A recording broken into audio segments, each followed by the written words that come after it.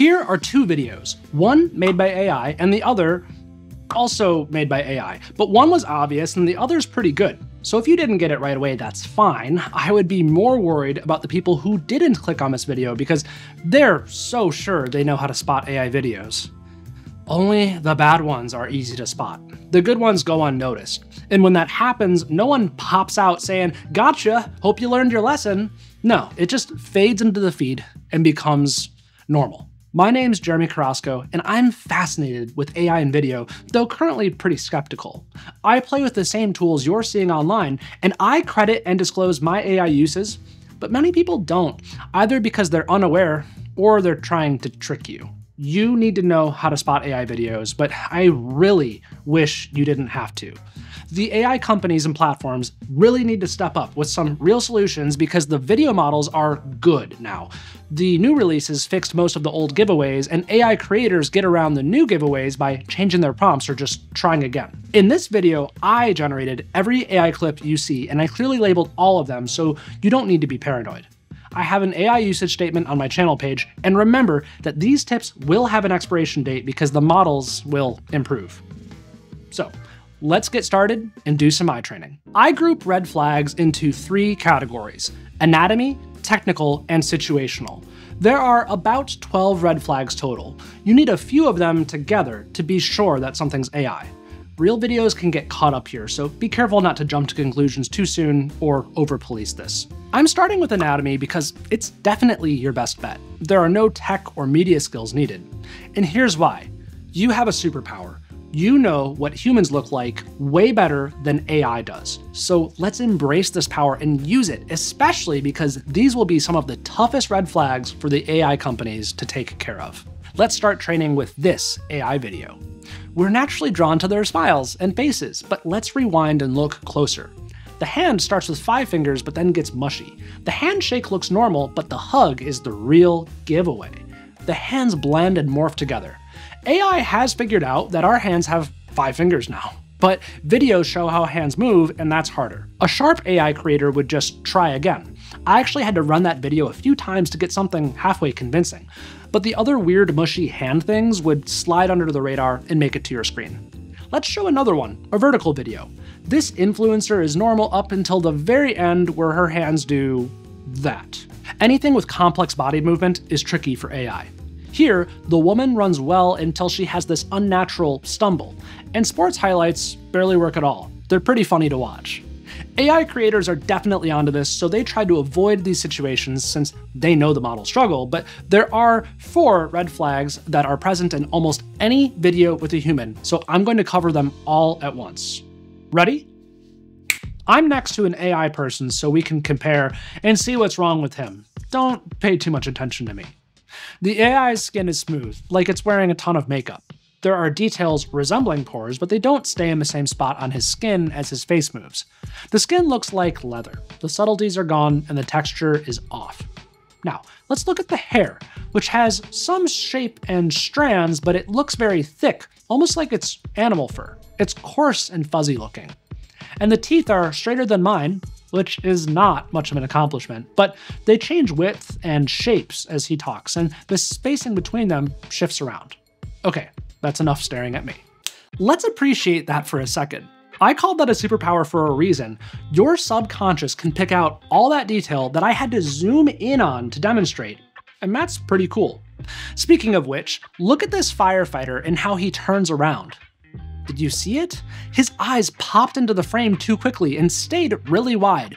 Google's VO has this wide eye bug right now that's a dead giveaway, but eyes in general can look too glassy and dead because they don't show real-life movements. So, you've come across a video you think might be AI, but there's nothing wrong with the people, or maybe no people, but it has this weird look or bad vibes. Let's discuss the technical red flags so we can attach some actual words to those vibes. AI video looks smooth and fuzzy from a combination of the blurry picture, film frame rate, and AI artifacts. Here's a real video of me next to 2 similar AI videos. In mine, anything that's in focus is sharp and anything that's out of focus is naturally blurry. But in the AI videos, there's less of a difference. Everything's a bit soft and the background is evenly blurry. Oh, And while my video is 1080p high definition, the AI videos are actually upscaled to 4K and still this soft. That's the AI look. It's hazy, it has a glow to it, and it's just fuzzy. These models are trained to look good and professional, so the soft look is strange and out of place in otherwise very well lit and good looking environments. They're also trained to look like movies. Veo and Runway are the two most popular models. They only generate videos in 24 frames per second. The frame rate is how many pictures are taken every second to make the video. Lower frame rates have longer exposures, which cause more motion blur. For AI, it's a great match because it's kind of blurry anyway. Luckily though, 24 frames per second is not that popular outside of movies or videos trying to look like movies. For example, sports and video games are usually shot at 60 frames per second to capture that quick movement. This clip at 24 frames per second is a weird fit for a motorcycle race. Most casual, like selfie videos we see online are shot at 30 frames per second because that's the default setting for phone cameras. So when the AI tries to create that style at 24 frames per second, it actually looks too good since we associate that frame rate with movies. Camera people are about to comment about how they shoot 24 FPS, and yeah, I know that. Remember, these are just red flags, and none of them are perfect. If AI didn't mimic professional videos, we wouldn't be here. Let's move to audio. Take a look and listen to this clip. It started like any other day, but then the sky turned a color I'd never seen before. Many people will say the lip sync is off. As an audio engineer, I'm really sensitive to lip sync, but I have a lot of coworkers who couldn't detect lip sync at all, so this one's hard to teach. But when people say lip sync is off, I don't think they mean that in the traditional sense. They just see bad vowel or consonant mouth shapes, and that makes the mouth look mushy. Additionally, the voices can sound robotic or synthetic. Hi, this is a test video. I'm not a real person. Can you tell? This only applies to videos generated by Google's Veo 3, since currently that's the only model that makes sound. And finally, some of the AI look is just inherent to the current ways videos are generated. Technically, all the red flags are caused by this process, but the point is, these models are predictive and random, and that can result in tons of little mistakes that are hard to see and explain, but in total give you the gut feeling that something's wrong. Let's move to the third and final category, situational red flags. These are needed to confirm your findings, but they are more meta. The background is usually where mistakes hide, because it's blurry. Real-life blurry things follow the laws of physics, believe it or not, but in AI videos, blurry is unclear, therefore less predictable. It's not the first place anyone looks, but if your BS detector goes off, look closer. This beautiful shot doesn't seem to have a dead giveaway, but if we zoom in, we have a weird hand render, a duck goose thing that started as two, but now it's one thing? I don't know. Here, there was supposed to be a car shadow, but there's no car, and I still don't know what this is. This podcast looks okay until we zoom in. That baseball stitching is wrong, the mic stand and cabling is nonsense, and the football jersey completely gives it away. Then in this behind-the-scenes shot, those camera rigs are made up. Those are not real. Again, AI creators don't let obvious things slide, so you have to look for these smaller details. I've been saving the last two red flags for now, so I wouldn't scare anyone off early.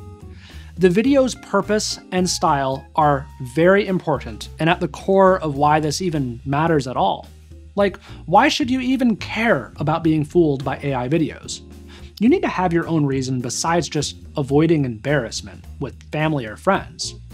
Well, for as long as they have existed, videos proved that something happened. That made it a powerful communication tool. But now that relationship is broken, and that completely changed what videos mean. It happened really quickly. AI videos pass by because they make people feel good, so they don't care if it's AI. I also see a lot of AI ads selling products that only an AI person would possibly show up on camera to sell you.